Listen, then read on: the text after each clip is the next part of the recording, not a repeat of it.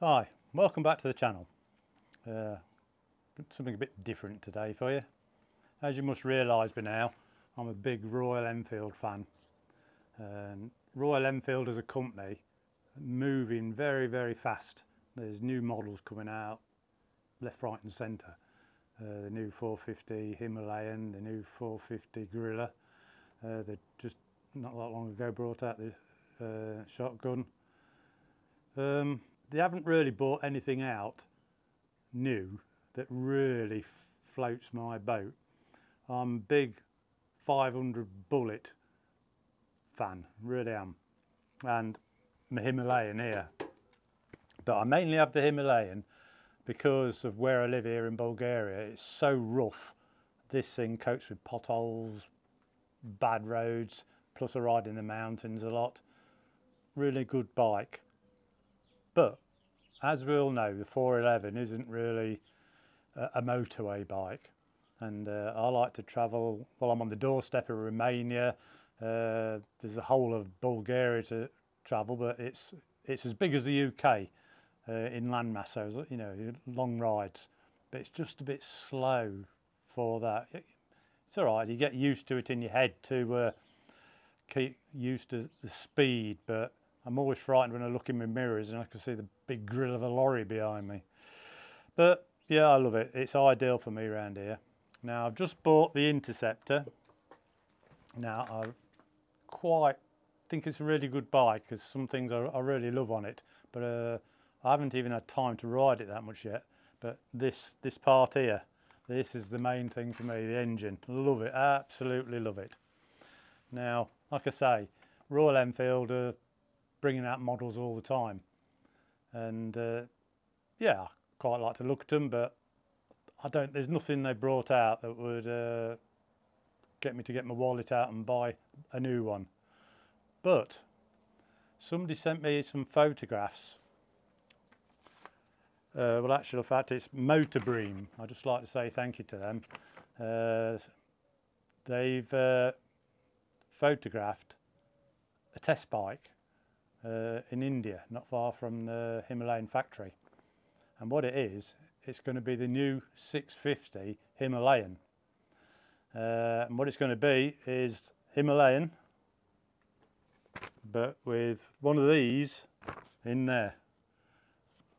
And as soon as I've seen it, it's got my mind going. I'm thinking, Christ, that'd be absolutely mint for me, that would. It would replace this, it would replace this one here. I should never sell the Bullet, but it's a do everything bike. Now, all I can tell you is it's a test bike at the moment, but it is built up, and they've gone a different way with it, which I'm quite pleased about, really. What they've done is, instead of the conventional forks, kicked on me now. Instead of the conventional forks, they're going to have Showa upside down forks in it.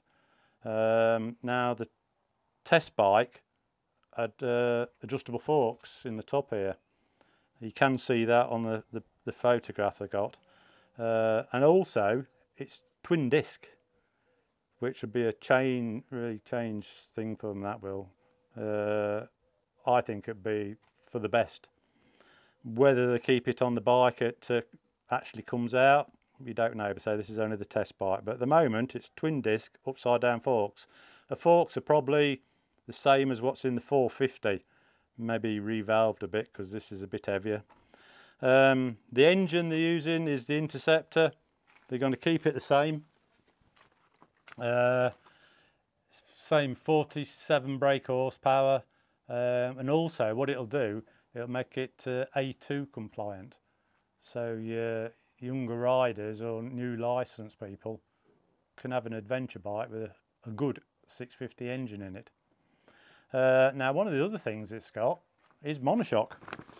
So we're looking over to the original Himalayan here, monoshock in here, and this is what this is going to be. It's a monoshock frame. Even the exhaust system looks the same as what's on the 411.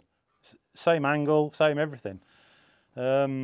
and it's obviously it's 2-into-1 on it, and it's also got where the Interceptor's a flat seat on it. They've gone, it looks like, from what I can tell, it's a step seat, the same as the old Himalayan, which sort of points more towards your adventure bike. Now, it's got a lot of the new stuff on it because as times move on, you know, me, I'd like to have kept this style, same dash, same everything, but with a 650 motor in it. But obviously, as times go on, people want different things. So this new one looks like it's got a TFT screen, which I assume is taken from the 450 or 452. It comes with built-in sat-nav, and I have heard that you can Bluetooth to it for your music and whatnot off your phone and stuff like that. It's not my cup of tea, but this is what people like nowadays. It's going to be quite advanced. I think it's going to be their most advanced bike they've built up to now. I think they'll probably, I would have thought, tune the motor different, so it's got a bit more low down torque. But they've also gone with the look of it, looks more like the 700 Tenere, the front, the screen, high screen, and it's built in, it comes round here to the tank. As we have got Sue's put pictures on, so you can see some of the pictures. And I know it comes with a USB port, well, so this guy tells me anyway. And I think it's a cracking bike. I say it's the first one that as soon as I've seen it, I'm thinking, oh, I like this. I do. I really like it. I like the idea of it. Now, I think it's going to come in because I don't think it's going to outdo the 450, because the 450 range is quite well established, not just through Royal Enfield, but through other brands now, and that will be more of an off-road bike.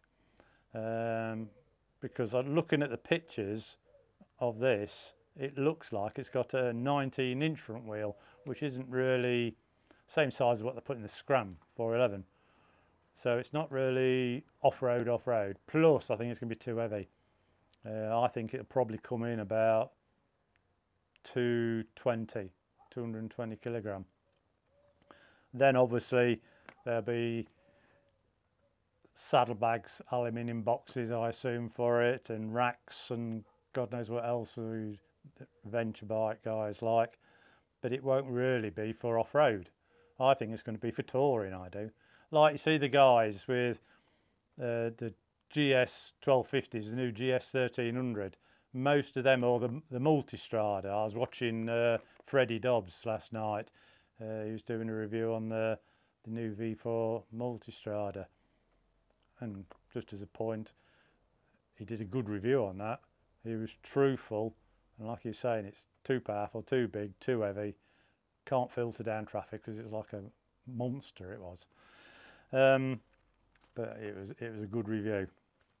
I think it's going to be along them lines, but it'd be 650 is going to be a fraction of the weight, because I think that Multistrada, he said, fully loaded up and full tank is 260 kilogram. Well, that's not a off-road bike, is it? Even though it looks one, and I think it was the Rally Raid version. So I really think when it comes out, because they're talking the end of 2025, so there's a lot of chance it could be altered to what I've seen. But for me, it's a go, definitely. And I would part with these two then. Just have that, because it does. I like this for what it does. I like this for the engine.